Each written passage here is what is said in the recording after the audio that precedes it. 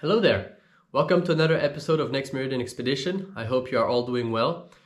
A few of you have asked which apps we've been using, especially for GPS and finding wild camping. And I want to go in a bit more depth in that, but I'm going to show you more or less actually all of the apps that we use during this world tour. I'm using a Apple phone, so these are apps that are available on Apple. I'm sure they're available on Android as well, but just in case you have an Android and you can't find the app, then I'm sorry, I don't know how to help. But everything here is what I'm using on an Apple phone. I'm going to show you all the different apps I use. We have some which we share with Mathilde and some that I personally use. So let's go through it. And of course, the idea here is for me to give you guys all the apps we use. I'm not in partnership with any of them. This will be a complete personal feedback. And of course, if you have any questions or comments, leave them in the comment section below and I'll get back to you.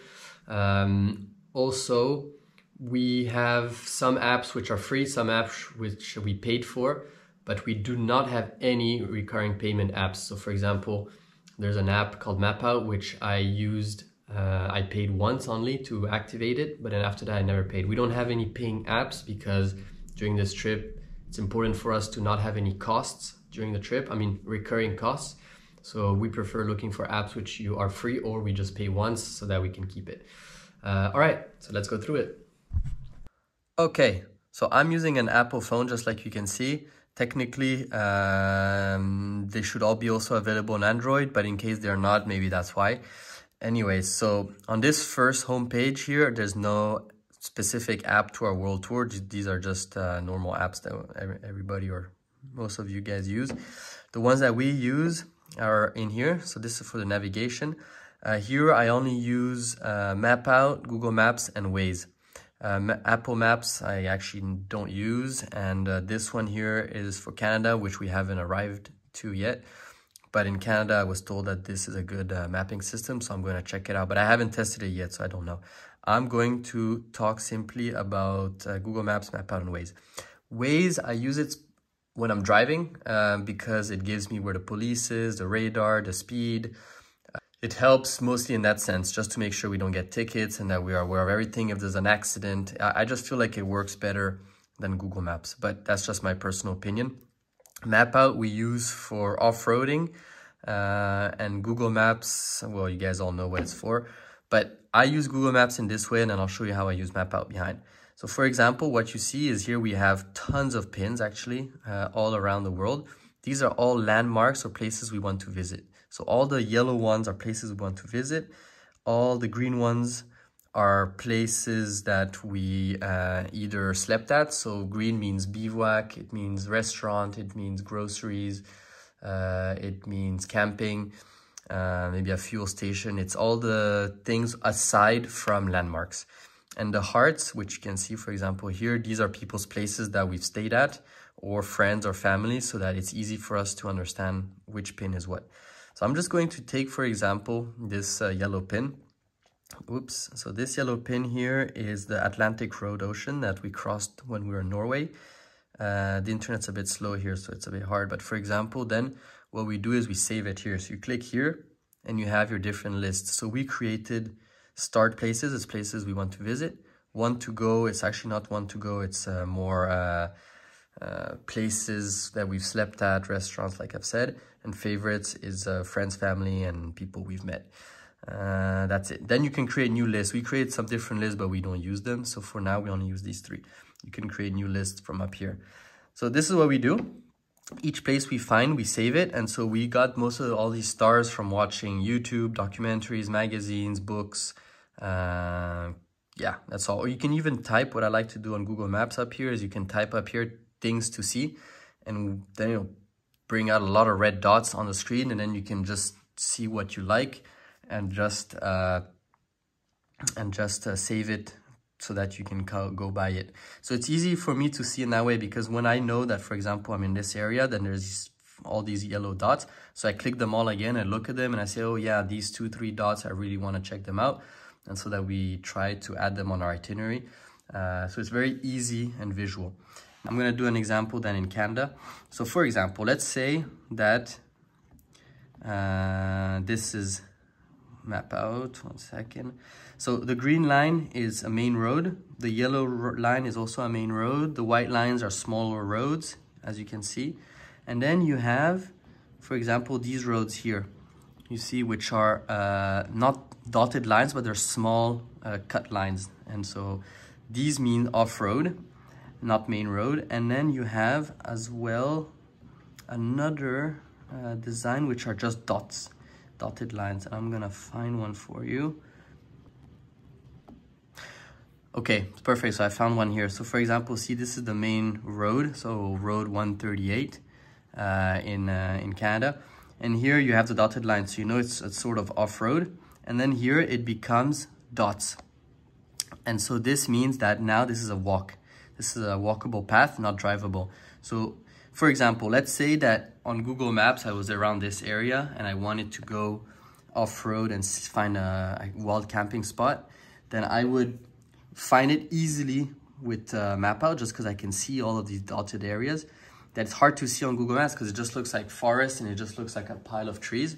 If I zoom in, I could see easily there's an off-road here, there's some off-road here of the main road. So then I open Google Maps, I go on satellite mode, and now normally the internet's a bit slow, but here normally you see I do see the roads as well. So it's not too difficult. But sometimes when you're really off-road, you can't see these nicely traced roads. You actually just see patches of forest. So what I do is I find the traces on MapOut, and then I just zoom in to these different areas to see if I see any housing. So here I don't see any houses. That's pretty good. And see, here it looks like there's a little patch that I could probably park at. Maybe here as well. Look at that. That looks like some area that I could park in. So that's perfect. So that's how I usually find my completely wild camping spots, so that we're completely alone. It's usually off the main road. And it's much easier using this app to see all the different main roads and where they go. And then I'm like, okay, I like this little hook. I find it on Google Maps. That little hook is, I don't know, let's just say it was this part. That's it. And I'd be like, okay, no houses. Looks like there's a little patch I could park at. And that's it. So here, in terms of the apps we use, MapOut, I think it's 5 or 6 euros, and then it's for life. And that's how we use Google Maps. Going to the next page here, the only app we use is Google Translate. So if I open Google Translate, what I like about it is that there's a camera. So I could open the camera, for example. Let me open it. And see, for example, I could look for a text, and I could say I want to translate it from Finnish to English if I was in Finland. And so this is useful for when you're in front of a board. So a road sign that says a warning, do not cross here, or military zone or whatnot in a different language, then you can use it. So this is very useful. In here, there's nothing specific that I use for the trip.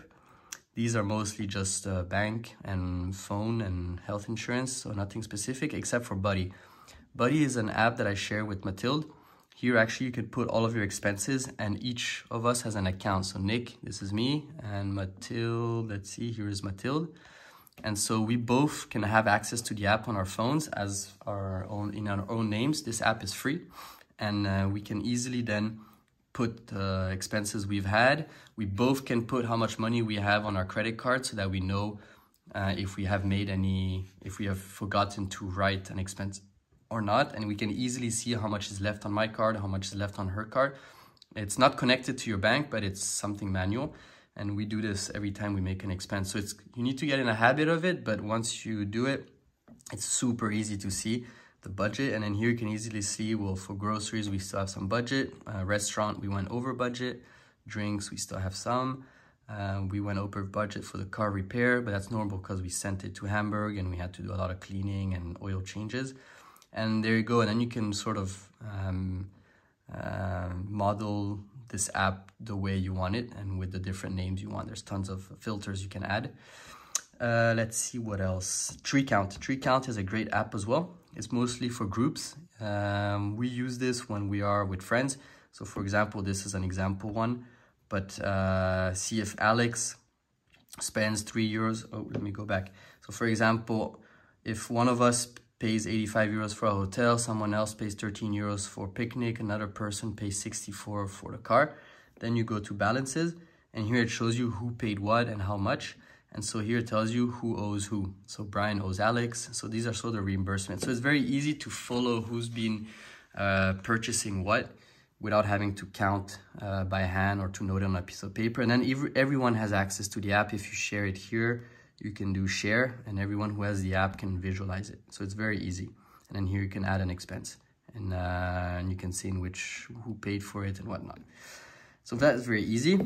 In here, we don't use much of these apps except for Canon to send pictures from the camera to the phone. DJI is for the drone.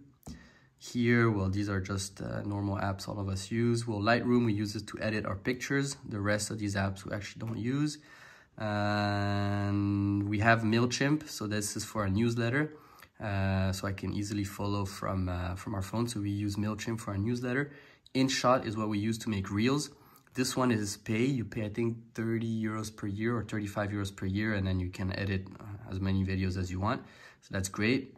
Since we have YouTube, well, we have also YouTube Studio to be able to follow to follow sort of the back office of our videos.